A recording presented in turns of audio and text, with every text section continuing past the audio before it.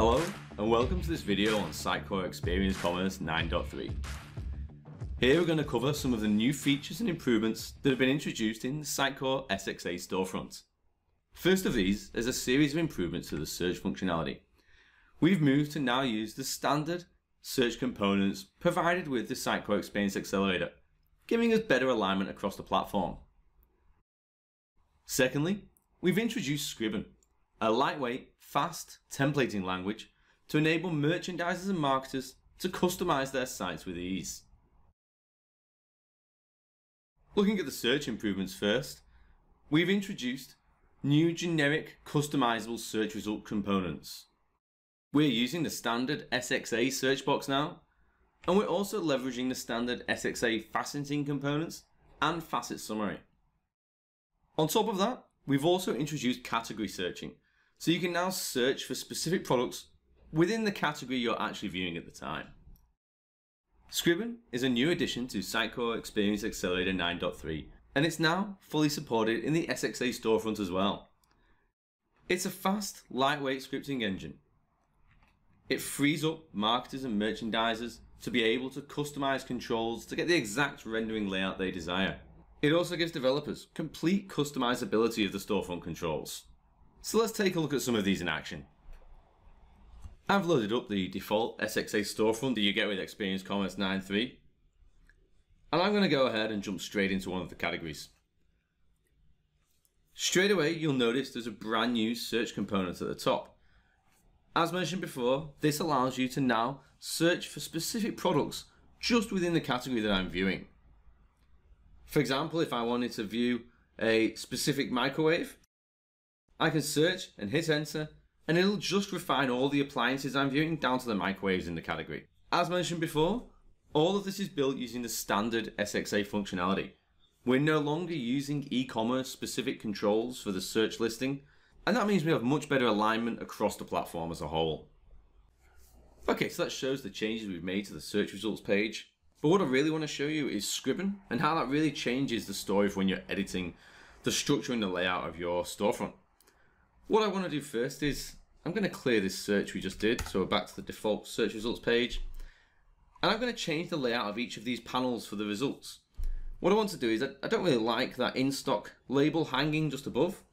I'm going to move that in-stock notifier to appear inside this details panel, so there'll be no details link anymore. That will serve as both the link to the product page and also a stock notifier.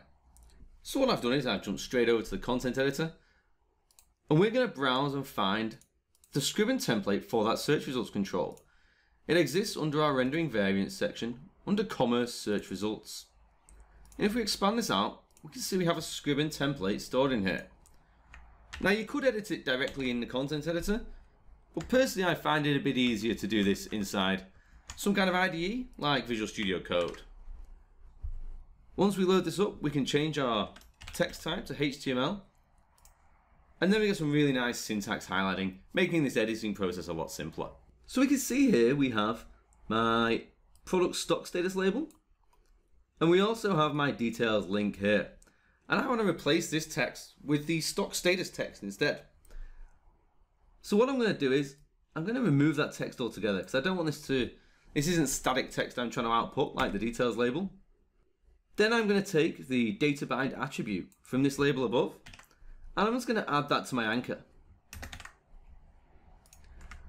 Once that's finished, we can remove the empty label from before, and then we can just copy all of this and jump back into the content editor, replace the template details in there, publish the changes. So I've hopped back over to my storefront. I just need to refresh the page, and we can see the content's been updated. The details link now displays my in-stock notification for me. So that's all well and good. You can see how easy it is to edit an existing control. But what about if we want to build an entirely new control? What about if we want a completely different way of displaying data? Well, that's possible as well. I'm going to hop into one of these product details, and this section above here is what's known as the product information section, which displays the title and the description. And what I want to do is I want to expand on that to display a lot more information about the product. Okay, so we already have rendering variants configured under page content for this control. So I'm going to go and I'm going to build on top of that to create an entirely new rendering variant. And we're going to call this one Product Information Scribben. Inside this rendering variant, all we're going to do is insert a Scribben element. And this is where we're going to add our template in. Now what I'm going to do is I'm going to jump back over to VS Code just to type this up. And here's one I wrote earlier. Now what we're outputting first is the product name, which is the item display name. Then we're going to output a series of different product details. We're going to start with the product number. We're going to output its description, any features the product has, the brand of the manufacturer, and finally the color. So we can take this data here and we can copy this back into the content editor. We can paste this in, save our rendering variant, and we'll publish it so it's available.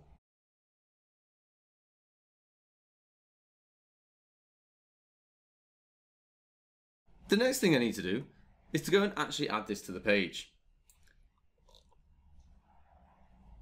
So I'm going to go to my partial design for the default main products page container. And we're going to open it in the Experience Editor. Now the first thing I need to do is remove the existing product information control. We'll drop this on. And you need to save it before you can change the rendering variant. So we'll save that, we'll select the control again, and then we'll change it over to Product Information Scribben. And you can see we have the different values that we entered before. We can save that, publish the page,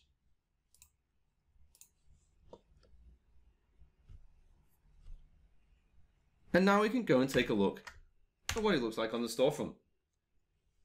And there we go, we have a brand new control that's been output. We have the title, we have our item number, description, features, brand, and color. And this is looking okay, but you'll notice that this product doesn't actually have its item number completed. It doesn't have its features field completed or its color. So it'd be really nice if we could add a bit of logic around into the Scribben template to be able to only selectively display those elements if they're populated. And luckily we can do just that. I'm going to hop back into Visual Studio Code again. And I'm going to paste in a new version of this template. Very similar to before, but you'll notice there's now a series of if statements in there.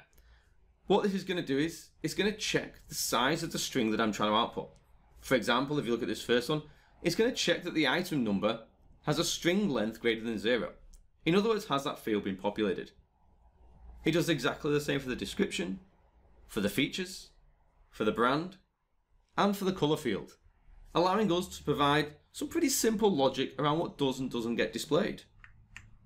So once we've finished that and we're happy with it, we can once more copy it and jump back into the content editor. If we go back to our Scribben template from before,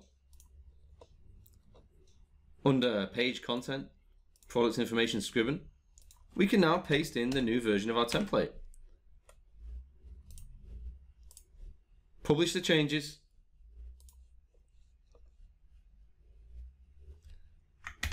Hop back to the storefront. And there we go. Now we only see the fields that are actually populated. A much better experience for the end user. Now I'm not quite finished yet. The last thing I want to look at is how our content editors experience it in the Experience Editor.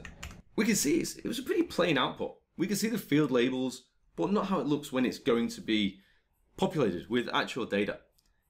And we can make that a lot better as well. I'm going to once more hop back to VS Code, and I'm going to paste in the final version of this template. The lower section here hasn't changed from before. It still has the same conditional logic about what elements to display when on the storefront. But the interesting part is the part above. This section now has a different area which will only be displayed when the editor is in Experience Editor mode. That means we'll get some nice lorem ipsum text showing what the page will look like if the data is actually populated. So let's copy that. We can drop in our new template changes. We'll publish those out. And now we can refresh the Experience Editor. And you'll see you get a much nicer layout now. You can see you get sample data for the title, item number, the description, features, brand and color, showing you what it's going to look like on the storefront. Thanks for watching, and make sure to follow the Learn Sitecore hashtag for future videos.